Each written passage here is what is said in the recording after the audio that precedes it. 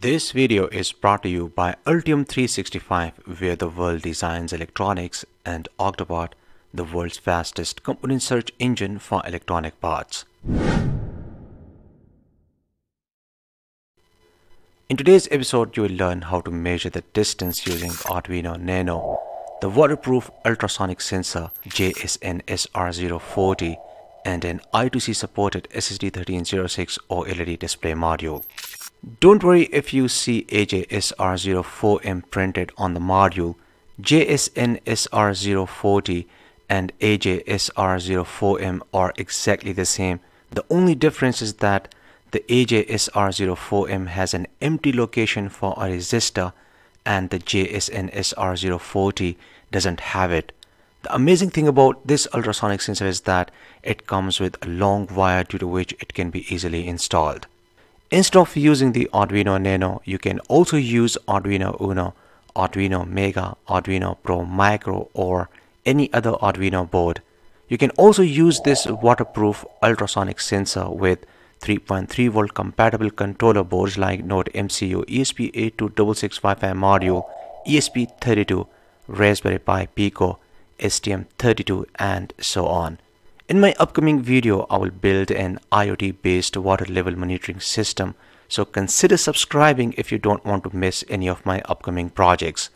As this is a getting started video, so I will try my level best to explain all the basic things, like for example, the difference between the HC-SR04 ultrasonic sensor and the JSN SR040 waterproof ultrasonic sensor, its pinout, its interfacing with the Arduino, its programming, and practical testing.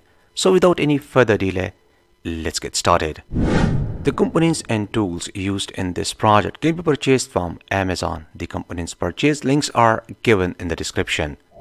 HC-SR04 and the waterproof JSN SR040 are both popular ultrasonic sensors that are commonly used in distance measurement applications. However, there are some differences between them that may make one better choice depending on your specific needs. The HC-SR04 is a low-cost ultrasonic sensor that can measure distance from 2 cm to 4 meters with an accuracy of about 3 mm. It has a working voltage range of 5 volts DC and consumes very low power. The HC-SR04 is easy to use. It can be easily interfaced with microcontrollers and can be easily found in the market.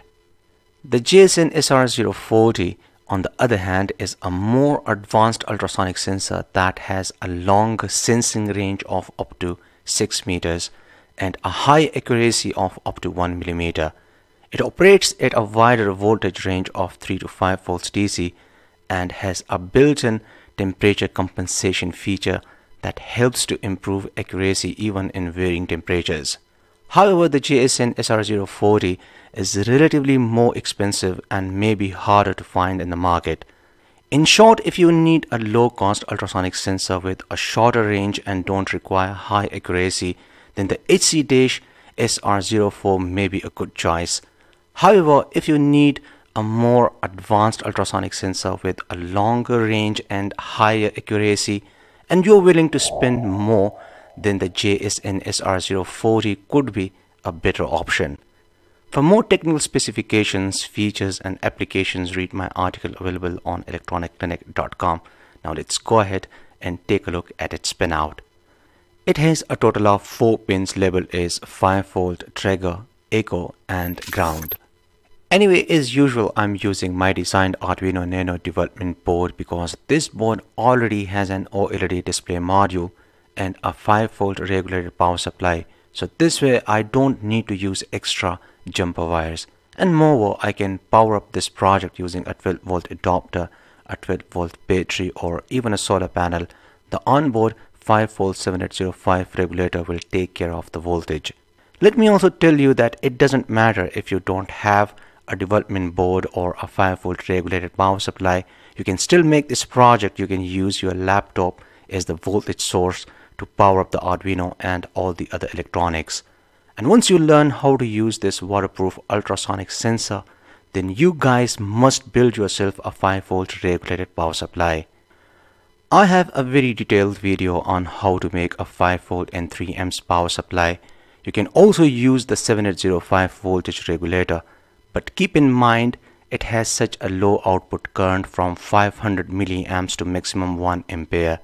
So if you use 7805 voltage regulator, still you will need an external power supply in most of the projects if you are planning on using the GSM module or some small DC motors, etc. I have also designed a new Arduino Nano development board in which I'm using a 5V and 3A power supply. So if you are performing experiments using different microcontroller boards, then I highly recommend you should make this 5V and 3A power supply, because with 3 amps you can power up most of the sensors and breakout boards. Connect the VCC and ground pins of the waterproof ultrasonic sensor JSN-SR040 interface circuit to the Arduino 5V and ground pins. Connect the trigger and echo pins to the Arduino Nano pins 2 and 3 respectively. The VCC and ground pins of the I2C-supported SSD1306 Oled display module are connected to the Arduino 3.3V and ground pins. You can also connect the VCC pin to the Arduino 5V. The SCL and SDA pins of the OLED display module are connected to the Arduino analog pins A5 and A4. A5 is the SCL and A4 is the SDA. Arduino Uno also has the same I2C pins. So that's all about the connections, and still if you think you have missed anything, then you can follow this circuit diagram. You can download it from the article available on electronicclinic.com.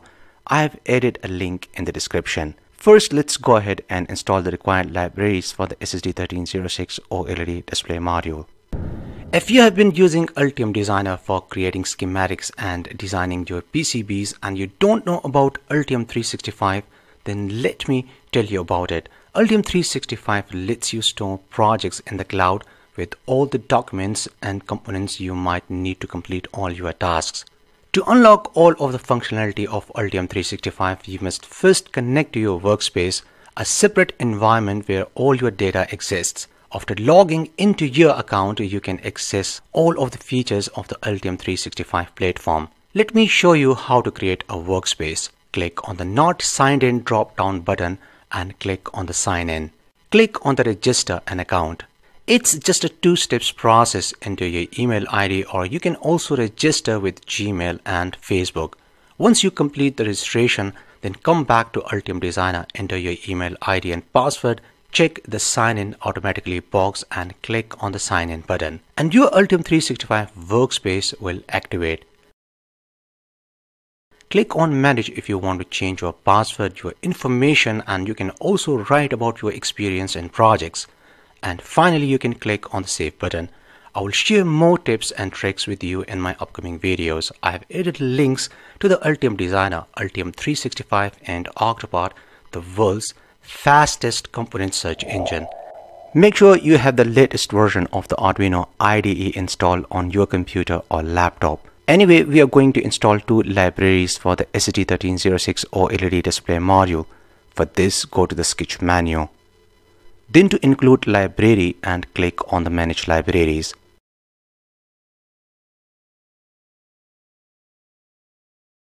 Search for the Adafruit GFX and install it. As you can see, I have already installed this library. Now search for the Adafruit SSD1306 and install it. As you can see, I have already installed this library. Now let's go ahead and take a look at the programming. So this is the code that measures the distance and prints it on the OLED display module. This code is just like the HC-SR04 ultrasonic sensor. So I won't bore you by explaining the same code again and again.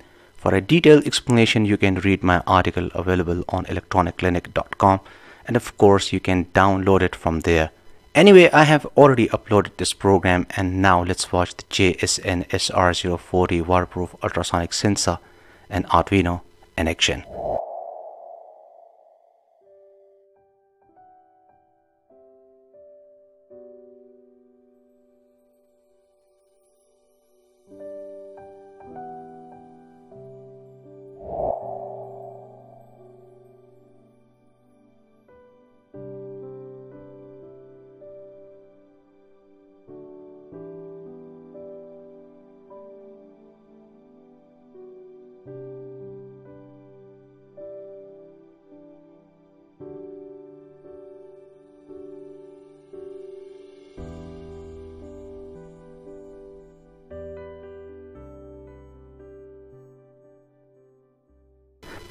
Support me on Patreon for more videos.